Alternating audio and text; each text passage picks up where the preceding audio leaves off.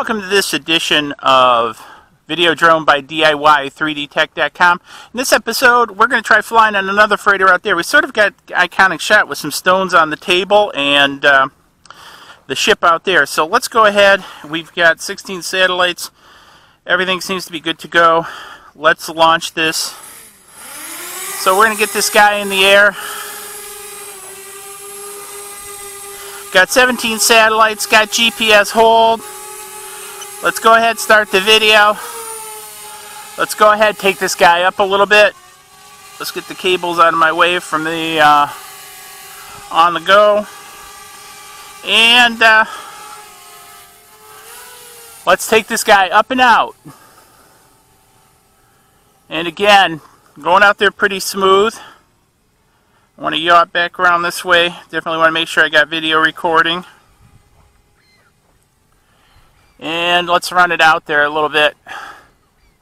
In the last flight episode, I had a little bit, I issued return to home, and I really had to fly it back. I didn't want to return to home until I had low power, so that was rather interesting.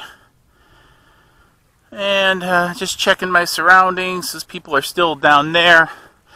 It's supposed to be thunderstorms today. As you can see, it's kind of cloudy weather, so a lot of people are staying away from the beach, which is a good thing. And if I stay on yaw here, I want to kind of follow this out a ways.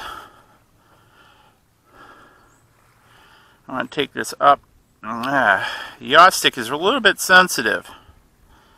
I want to yaw back, get my target in there, then continue taking it out. So I'm out about 500-600 feet. I'm up about 118. I want to go up a little bit higher. And you can see my screen here. I'm not going to really do screen recording this morning. Look at the size of that boat. Look at that little pleasure craft out there next to the ship.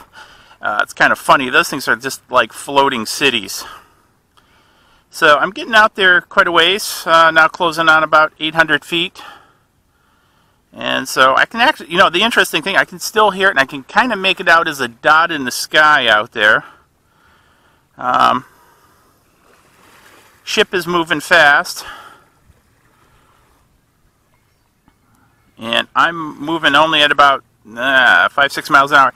I don't have this in sport mode. Again, I still haven't had really time to play with sport mode.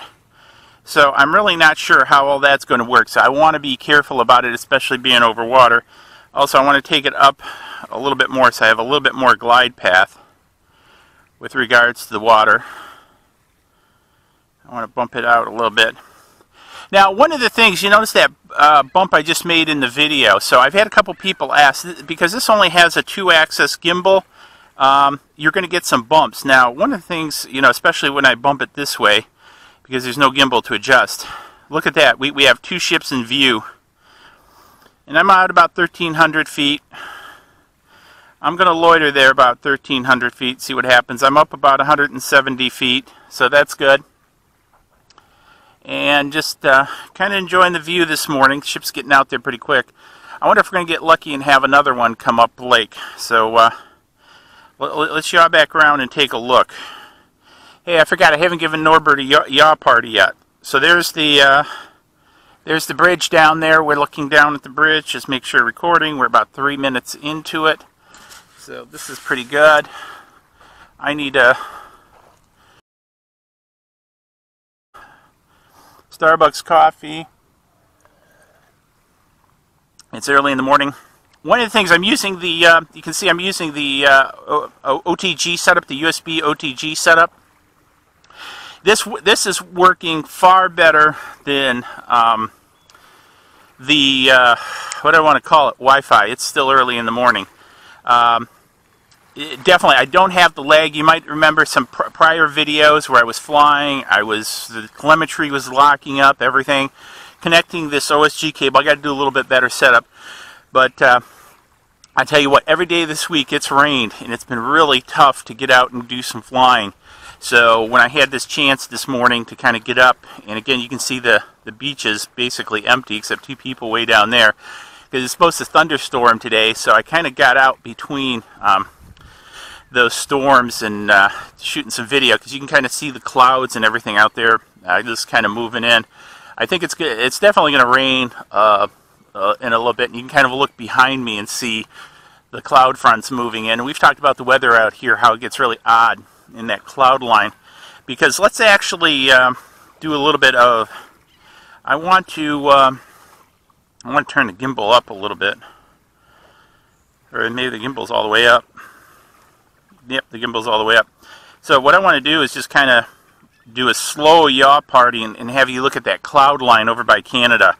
It's quite the cloud line. I don't know if it's coming up, and I might use some of this footage for an upcoming video on pulling out color and saturation.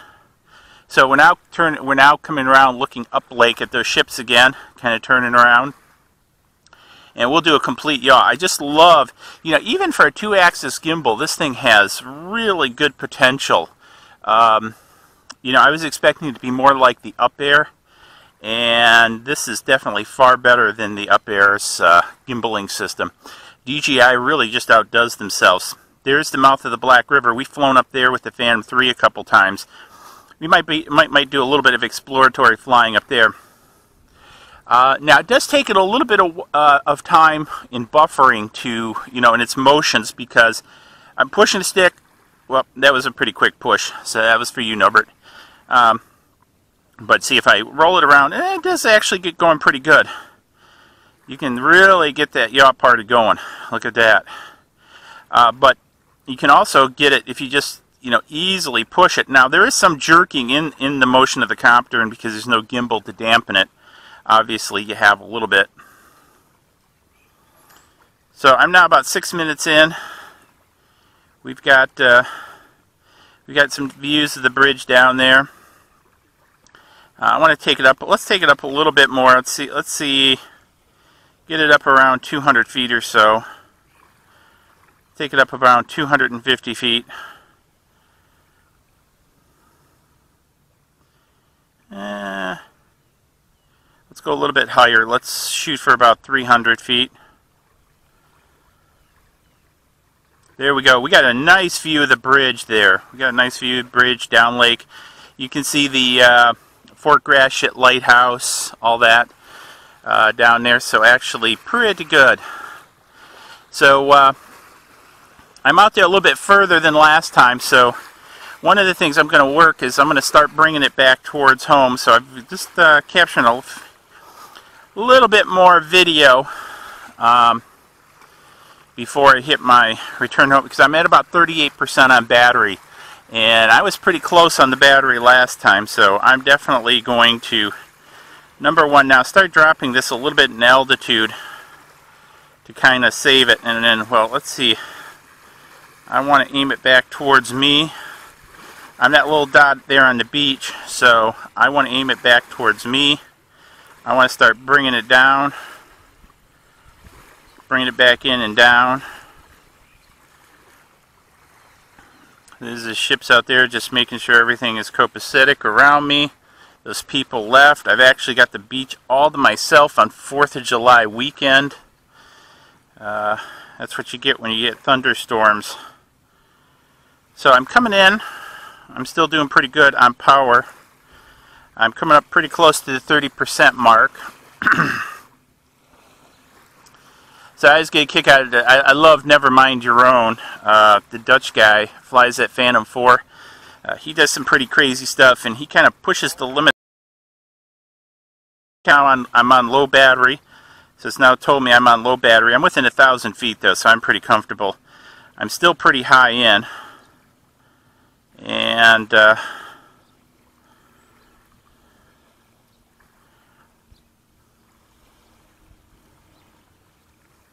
I'm coming down to around 125 feet, and I'm only about 75 feet out, and I need to kind of yaw it back around towards me and bring it in.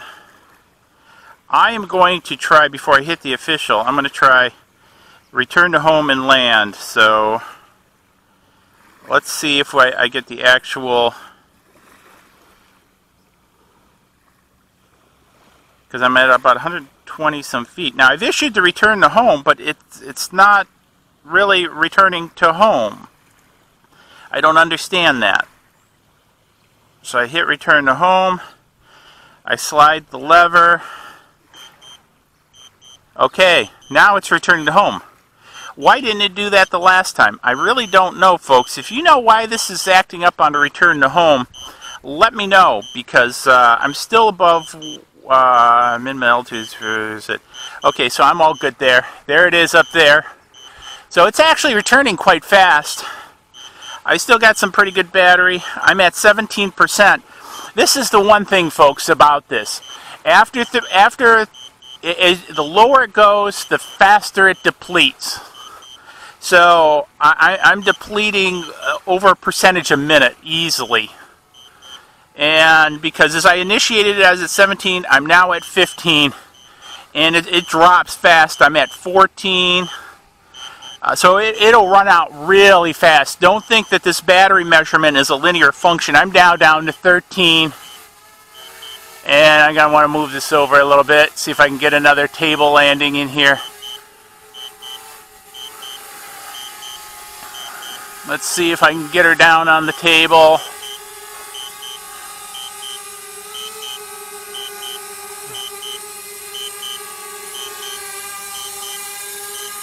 And I should be good.